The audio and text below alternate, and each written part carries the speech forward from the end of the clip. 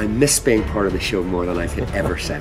It was the worst moment of my professional career whenever my time on the show ended.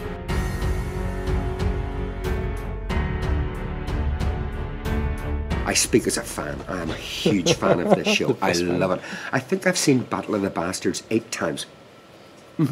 I absolutely love the show. And I think it's just stunning in its concept and flawless in its execution. And because the special effects are so fantastic in it, this show will not age.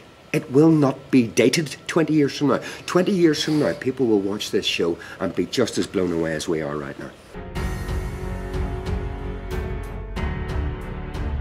Yeah. One thing. No. Of course. No.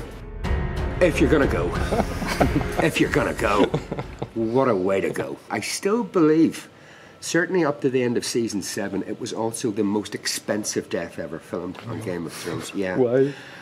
It took all day. It was morning to night, that one scene just with Maisie and me when she reveals herself. And it was funny because the first eye went out about 8:30 in the morning, prosthetic on. Second eye went out about 9:30 in the morning, and that was me. I was completely blind for the rest of the day, and we didn't have time to take them off and put them on again, which was a really weird experience. The only dream that I ever had, it was the actor's nightmare, and I had it every year.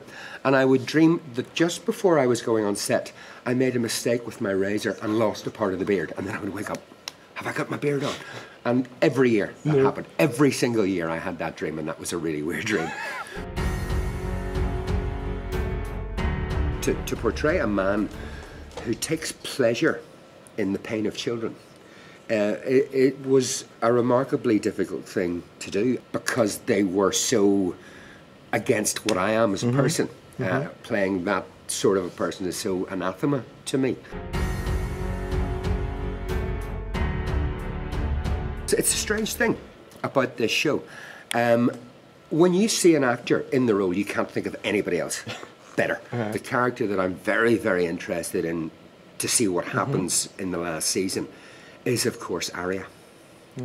I think Arya is a remarkable character and played to perfection by Maisie.